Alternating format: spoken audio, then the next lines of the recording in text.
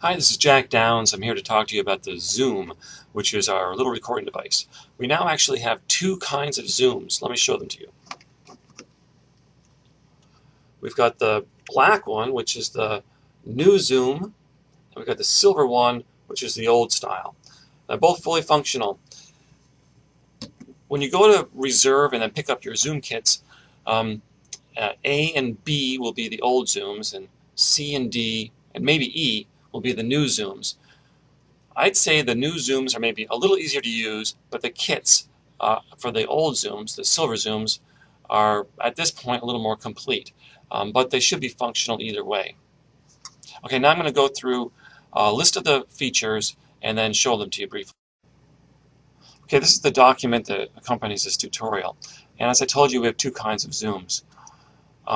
First of all, the question you have to determine is the recording set to WAV, which is our big lossless file format, 4.1 kilohertz, 16-bit, in other words, CD quality. You can check these menus pretty easily with both of them, although the functions are a little different. I'll show you in a minute. You have to make sure the mic choice is correct. You never know how the mic choice was left last time. It also depends on what kind of project you're doing. For the PSA, it's one kind, and then for the Vox Pop, which is, in other words, an interview style, with you talking and then interviewing somebody else, it's a different mic choice. The big issue with the old Zooms, the silver Zooms, is that you press the record button once and it goes into standby mode. If you're not careful, you would think it's recording, but it's not. You have to press it again to actually record. With the black ones, it's different. When you turn it on, it's automatically in standby mode.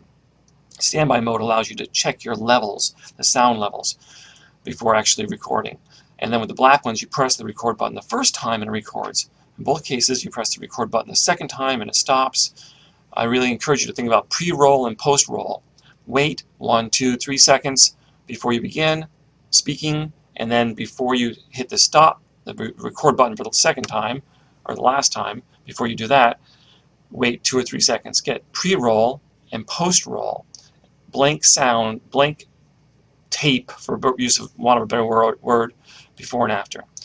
And then the instructions are here for plugging in your Zoom.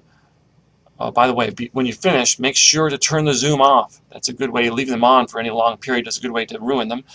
Also, turn the when you're done, there's instructions here for how you take the files off the Zoom, and make sure when you get them onto your USB or your hard drive that you delete them from the Zoom. Okay, let's take a look at the two Zooms close up. This is the silver or old Zoom. It's turned off right now. The on-off switch is on the side. Turning it on, you see it's got a small screen, a little hard to see. There it is, and this is the normal front screen of the Zoom, where it's supposed to look like when you're going to do recording. The first thing I ask you to check is it set to record properly? I'm going to push it forward a little bit. It's hard to see, but if I click on Menu, use a pencil for that. Right on the top of the menu screen, the second one down is called Recording Mode, and you see it's 14.1/16. If it wasn't, I could push the red record button. Oops, wrong one. I'm going to go back by clicking Menu. First, go down to Record Mode, hit the arrows, hit the red record button. I can see all the choices and different recording formats right there. But it is set correctly at 14.1/16. So I'm going to click on Menu, which takes me back, and Menu again, back to the recording screen. What about the mic choice? Well, mic choice in the old Zooms is set right here. Right now it's set, you see a little red light on front 90. A little hard to see. Let me move that closer. Front 90 is lit up right now. But I can change the mic choice with these arrows. I go over, it tells you it's going to surround 2 channel. That means front and back. It could be surround 4 channel. We don't really use 4 channel sound. Or it could go all the way over and go to rear 90. If I just wanted to record on the mics on the back side. So I would say for PSA you want front 90, like that, and then surround 2 channel for a regular interview setting. So I got my mic on right. Now if I'm going to record, here's the problem. See, right now it says mic active. Great, but nothing much is happening. If I press record, I have a blinking button. The clock is not running, but instead I can see right now the recording levels are showing up pretty good. If they weren't good enough, I would change the gain. Or if they were too high, I could change the gain. The gain is a switch on the other side of the zoom. I'll turn it right here. Right now the gain is on high, which is probably where you will have it. But you could turn it down if you want to. Check to make sure the gain is on high. These screens are set so the backlighting goes off from them to save battery after a short period of time. But we are not recording right now. This is just a standby mode. I want to record. Here I go. Now I'm recording. You can see the clock is moving and the recording is happening, and I still see the levels. I'm going to stop recording, press the button again. Now I've stopped recording.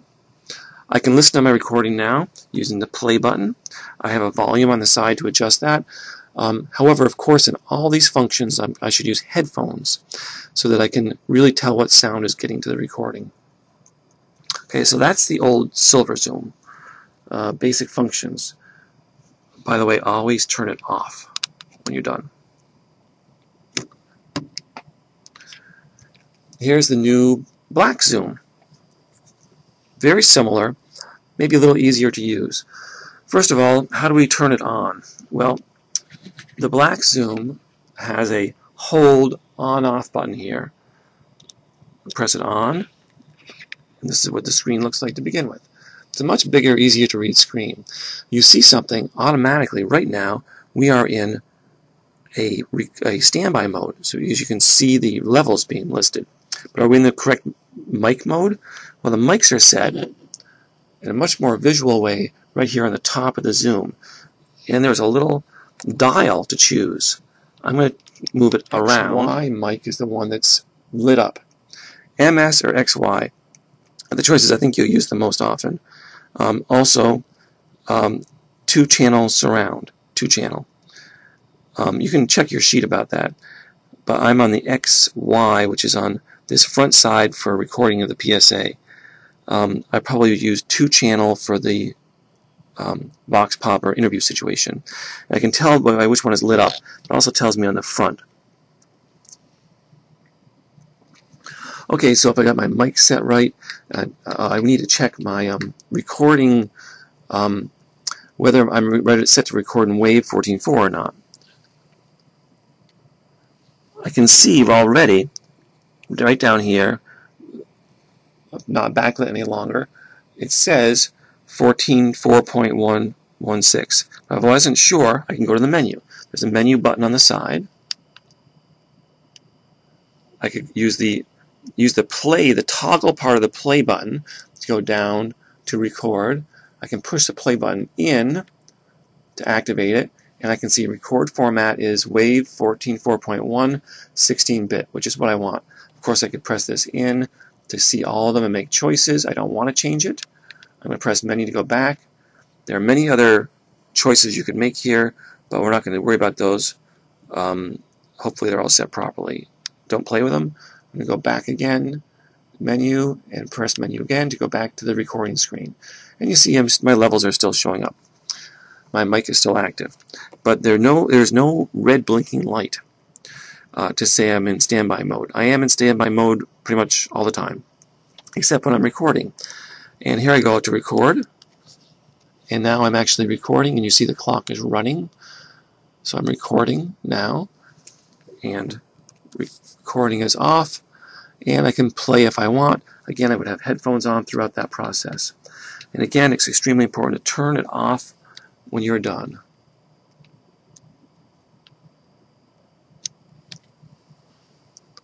And then please follow the instructions for removing the files from the Zoom. The Zoom is turned off. Then you plug in the USB. Follow the instructions on your sheet.